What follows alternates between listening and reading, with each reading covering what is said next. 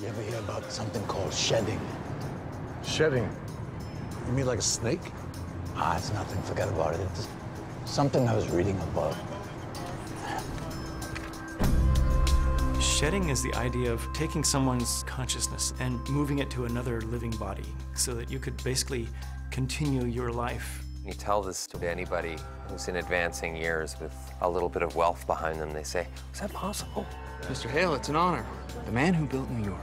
He's at the peak of his powers. He just doesn't believe he should die. People will insist that your buildings make you immortal. Now, as you slip away, do you feel immortal? There's definitely a certain appeal to salvaging or preserving thought-generating processes of people who have a lot of influence. We offer humanity's greatest minds more time to fulfill their potential. Designed to offer you the very best of the human experience. It's alive. An empty vessel. This is so compelling, it is sure to be science future. It's just a question of whether it's 30 years or 300 years. What's that? Something to stop your heart. What? It's something to stop your heart.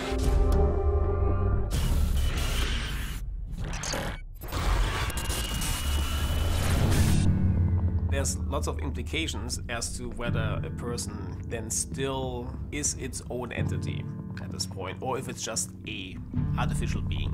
How are you feeling? How's that new body smell? Just relax and have some fun. After all, at your age, I'd say you've earned it. That ambition, that drive, has been around for a very, very long time. The pharaohs put themselves in pyramids. Thousands died building them. For that one narcissistic soul to say, no, other men died, not me.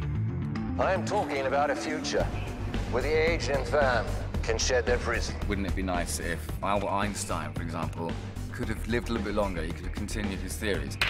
If people like Steve Jobs could live for a little longer, they could have solved a lot more problems for humanity. In the fullness of time, we will accomplish this, and then the question will become, should we accomplish this, and for whom, and for what reasons?